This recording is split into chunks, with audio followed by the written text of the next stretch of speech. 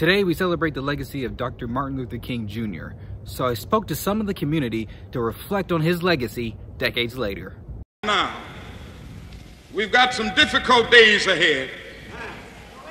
During the Civil Rights Movement, Dr. King shared a message that sticks with people to this day. First thing I think of is freedom and equality. Like, he is the embodiment of equality for all. With protests happening all around the country over the last year, his message continues to be important.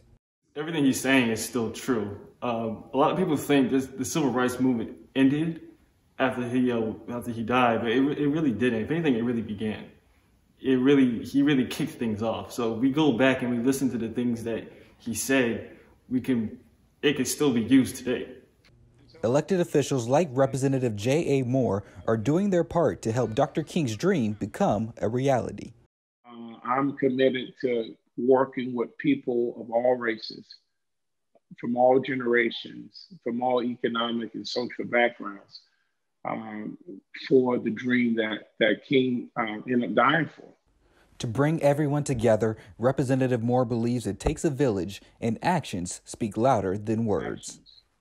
Although he was an eloquent speaker, it was his actions that led to a lot of the progress that we saw. But it wasn't just King. King was one man with one dream.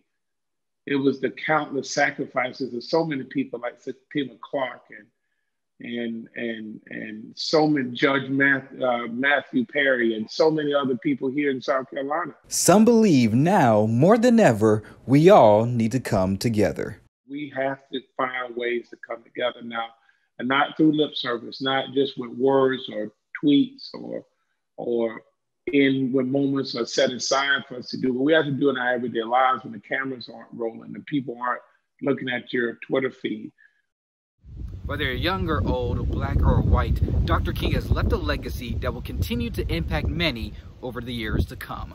Reporting from Goose Creek, Antonio Stinson, Count on 2.